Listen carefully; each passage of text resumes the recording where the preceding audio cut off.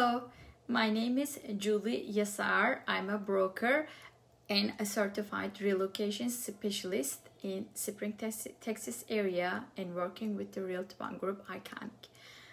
I hope everything is fine. And how is everything with you? Hope is fine, right? And if you are a buyer, I know it's really hard to buy a home without a multiple offer situation these days. And I want you to give you 5 things that you need to forget this market in order to buy your dream house. First, forget the listing price. So what is the listing price anyway?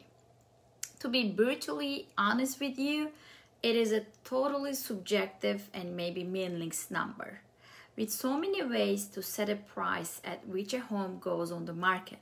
Some agents price low, hoping to score tons of offers.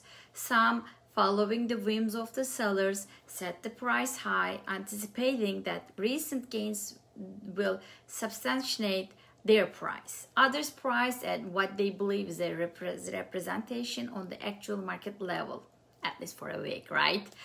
And with prices all over the map, list price is not the number you need to focus on. The only value that matters is what any buyer believes they will actually need to pay to have a real shot on getting any given property, I would say. Second, forget the comps, which is comparable market analysis. Is the look at the market that lists comparable homes have recently sold or still active or pending. And CMA is actually critical in helping determine what you should offer for any given property. Unfortunately, in an explosive market such as this one in which we find ourselves, it's more like trying to drive while only looking at the rear view in the mirror. And any driver can tell you that what lies ahead is far more important what is behind, right? Comps only provide a starting point, and buyers need to understand that it goes up from there since the market changing so quick in this market. Comp analysis is not helping to the buyers as well. If you only decide based on comps, most probably you will lose your dream home anyway, because somebody else who gives more than comps will lose anyway. Forget what you believe the house is worth. Think you know what any given home is worth? Another irrelevant number actually. At the end of the day, anything is worth what somebody is willing to pay for it, right? If someone else out there is willing to pay the price, the house is worth it regardless what you think actually. And once a home sells at the new high price, the bar is reset for entire neighborhood. If you want a home, you need to figure out the other buyer's price and beat it. If you miss or flinch, the next one will be higher until, of course, the market turns. Another thing, forget the appraiser. With properties selling far above previous sales, appraisers even are finding extremely difficult bringing appraised at the contract price. Usually, in order to get the house, you need to sign the form called waiver of the appraised value. This means the buyers need to come up with extra cash to fund any shortfall should a home price lower than the contract price. You as a buyer need to be very careful when you do this actually. If you don't have extra cash in your pocket, you may not get the loan. For example, let's say the house's sales price was $370,000 and you make an offer $400,000 in order to get the house with the multiple offer situation. And you got it. An appraiser came after a couple of weeks and said the home's value is $370K, which is the sales price, right? Now the lender only can give you a $370K loan and you need to pay $30,000 plus down payment you need to pay plus closing costs. So be careful.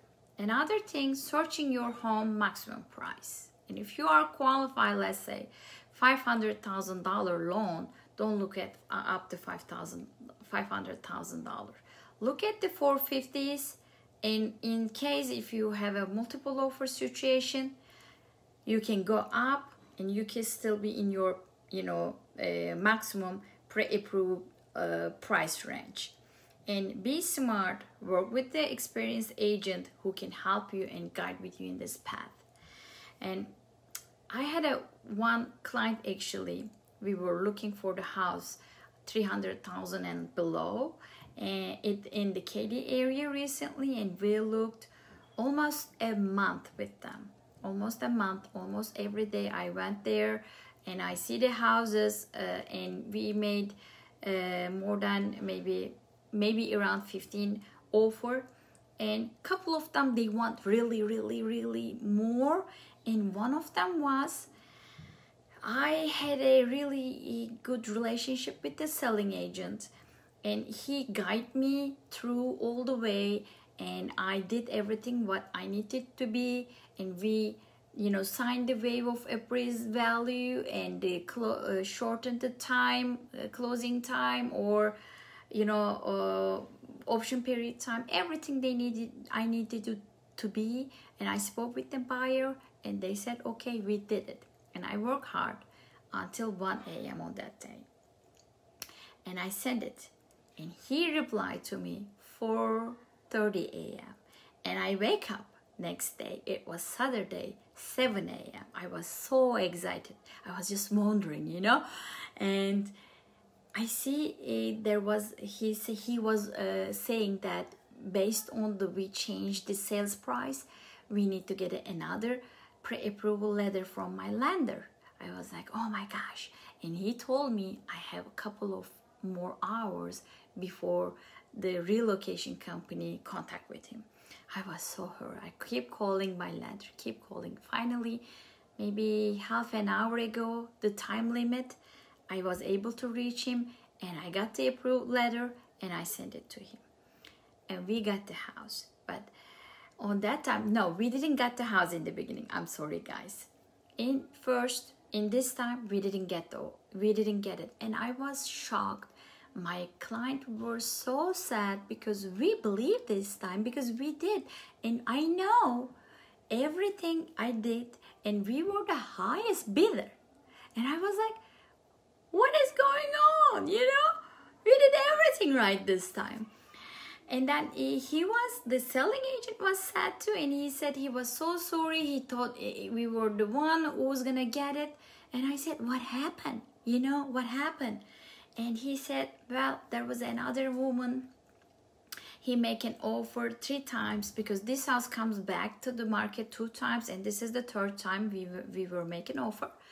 And she did it every time she make an offer, and she lost it. And they thought, I think he didn't say that, you know, it's a fair thing. Even though she wasn't the highest this time, they said, let's give it to her. And they gave it to her.